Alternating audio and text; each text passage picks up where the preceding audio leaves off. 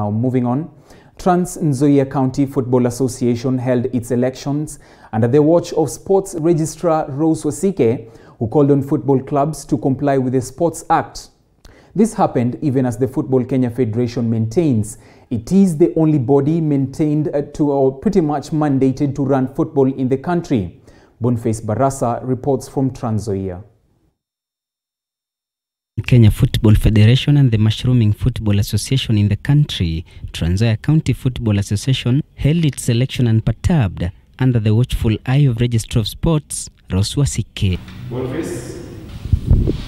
Boniface Wodore and Zakaria Ndungu were elected chairperson and secretary respectively, the duo shifting their focus on scouting and nurturing grassroots talents. Claire Wasilu, a former FIFA referee, won the race for the treasury. When umekuwa ukicheza football, unajua kiatu hicho vile huwa inauma.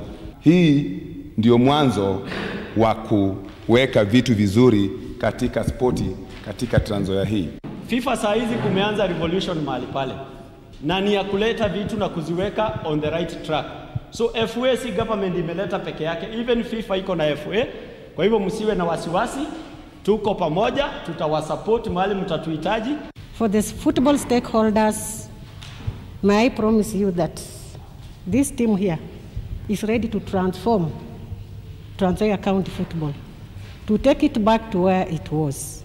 Speaking shortly after the exercise, Wasike urged clubs to embrace the late sporting regulations, noting that the majority have not complied with Sports Act of 2013, a situation that is taking a toll on the performance of Kenya football clubs.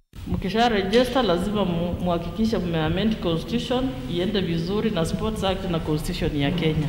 And then the strategic plan on how you are going to run. And then I'm also expecting you people to have good integrity, good governance. Hiyo mambo ya wizi, kuibia mfanye nini mchezaji, sijui kuiba nini amecheza, mmepewa pesa muwapatie ndio hiyo mmepocket mmepotea. Actually, that's what is making organizations fall. With Nzoia County Football Association now in place and more others set to conduct their elections, the hard nut that must be cracked are the differences between the country's football governing body FKF and the associations. Boniface Barasa, TV47 Sports, Nzoia County.